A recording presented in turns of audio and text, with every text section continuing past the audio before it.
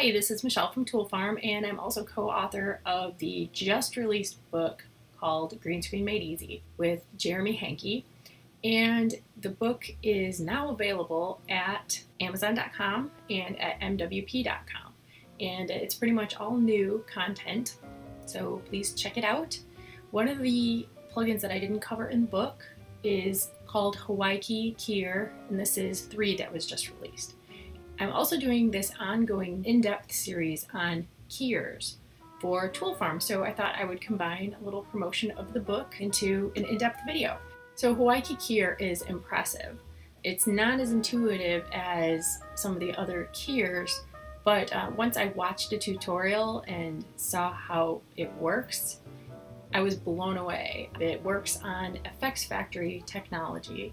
And so that means it's Mac only. It works in After Effects, which I'll be showing you today, and Premiere Pro, Final Cut Pro, and Motion. It works pretty much the same in all of the hosts. It's only $99, which is really inexpensive. So I'm going to walk you through how it works and how quickly it works, and I think that you will be impressed. So without further ado, here we go. Alright, so here I have this footage. This is from HollywoodFilmWork.com, where you can download all sorts of green screen footage for testing software or just learning new keying skills. And this is a great clip to use because we have our hair blowing and we also have the sheer fabric. And sheer fabric is, of course, very difficult to key. I have the Hawaiki Keyer 3 here, and I have 2 options, a blue or a green. And clearly here we're using green, so I'm going to drag the keyer on top of my footage, and you notice right away it does a pretty amazing job at pulling out everything. It does look really, really good, but if I take a look at the mat, you can see that instead of being a black and white cutout, this is a gray and white cutout.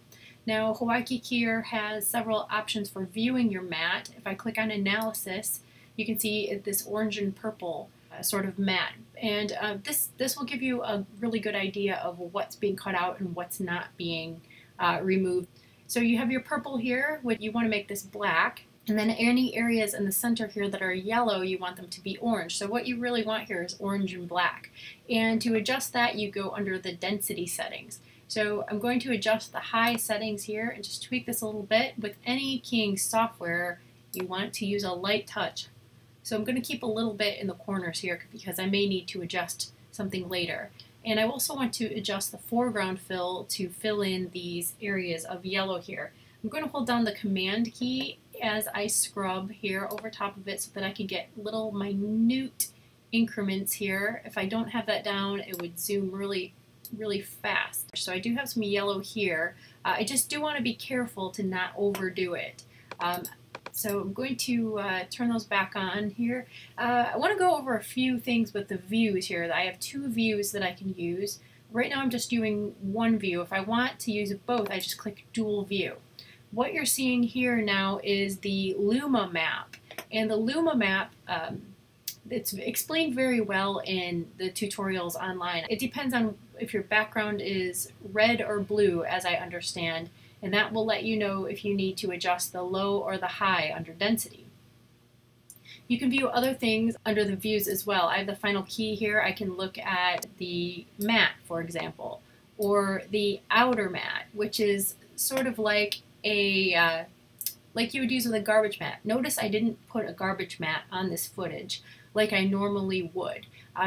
If I normally am keying something, what I would do is break it up into multiple mats as well. I would have a core mat, and I would have a mat for the hair and another mat for, you know, skin or whatever, depending on the footage. And I'm not doing that with this one. I'm just showing you basically how to use it. That's there's a couple of tutorials. I've done a tutorial on multi-mat technique using Keylight that you can check out. So let me turn off dual view for now, and I'm going to go back to the mat here. You can see you have a pretty nice black and white cutout. There's a few little areas that are spotty, and that can be fixed under mat. I can clip the white and clip the black just a little bit, or what I can do is use the matte cleaner. And if I check matte cleaner, I can view the amount here, and I'm just turning that up just a little bit, and that's getting rid of these holes here. And otherwise, I think it looks pretty good. Again, I don't want to overdo it. Maybe I want to turn it down just a little bit, and I can adjust the fill holes. Alright, I want to keep nice detail in the hair and not go too far in there. So I can look at the outer mat, for example, and that's turned off. This is the one I showed you just a moment ago. If it's turned off here, so you're not seeing it, but I can expand it. For example, if your hair is getting lost here, maybe you do want to expand it a little bit. Now this is called the spill map overlay. And you can see the areas where the skin, where it's picking up spill. So I can go under despill, and I have all of these adjustments. I can adjust the spill mat depth, and you can see how that affects it. And that will cover more areas of the skin where it's picking up spill. Now the spill is automatically calculated, and it's calculated after the key, which is good because you're not pulling stuff off of your... I'm going to put this to spill map. And this is a little different. It's just another way to look at it. Here's the despill, so you can see the effect on it. I think it does a pretty good job on its own, so I'm going to leave the settings as is.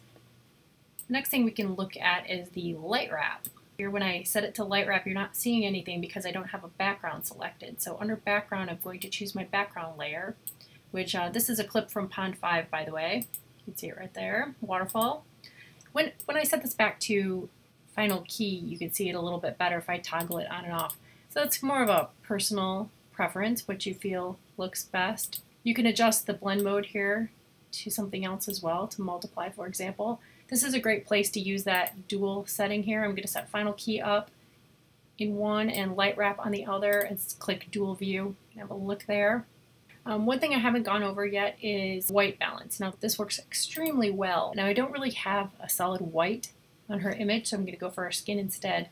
So I can take this eyedropper and select an area of her skin, and then set this to skin, and then click image, and you can see what a huge difference that makes. It may be too blue, but I think it looks pretty nice with the background here. I can adjust the amount if it's too strong, and I can boost the gamma, which is subtle. You kind of have to crank that up a bit. I'm going to just leave that to the default. And then under color, nothing happens unless it's enabled. So I can adjust the saturation here. I can take her down to black and white and give her an interesting look there. I'm going to set this back to the default here, but I can also adjust the high, mids, and lows to completely tweak the color. I'm going to leave it where it is for now though, because I think you get the idea. Here is the final result. I did a little bit more tweaking here. I'm really impressed with Hawaiki Keyer 3.0, and I would highly recommend it for keying work, especially if you just don't have a lot of time to spend setting up a keyer. This went really, really fast, and it was really easy to use once I learned how to use the analysis and all that. I would recommend you pick up Hawaiki Keyer. We have it at toolfarm.com. Also, check out my book, Green Screen Made Easy, and it is available now. Thank you so much for watching.